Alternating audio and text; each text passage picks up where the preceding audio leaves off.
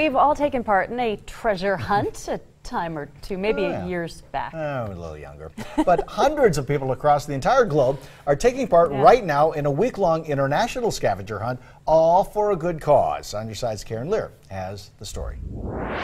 Don, Michelle, the whole point of GISHWHES, or the greatest international scavenger hunt the world has ever seen, is to shake up your normal routine and spend a week straight exploring, creating, and doing the unimaginable.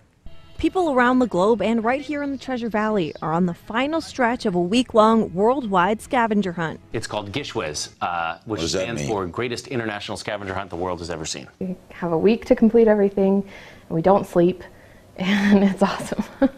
Leanne Collins and her group of 15 are one of hundreds of teams around the world taking on a list of random and unthinkable tasks with the hopes of coming out on top. We've got 190 items this year, and we have to find them or do them or create them or whatever.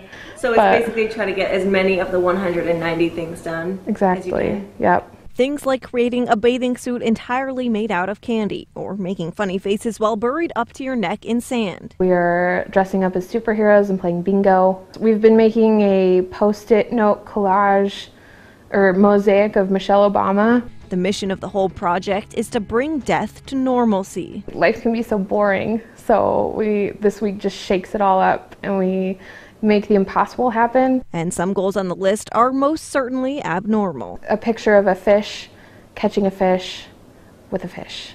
So we've got a shark costume coming, and then we're going to go fishing with a live fish and catch another fish. The tasks are also filled with good deeds, like becoming a bone marrow donor, getting CPR certified, or helping a senior knock something off their bucket list.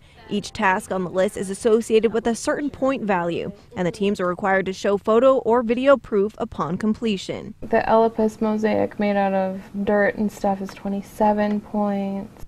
The team with the most points at the end of the week wins a trip to Croatia with scavenger hunt creator and actor Misha Collins. We probably won't win. It's mostly for fun and just the experience. Each scavenger hunt participant pays a registration fee at the beginning, and all of that money goes to Random Acts, an organization aiming to conquer the world one random act of kindness at a time. In studio, I'm Karen Lehr, today's 6 on Your Side.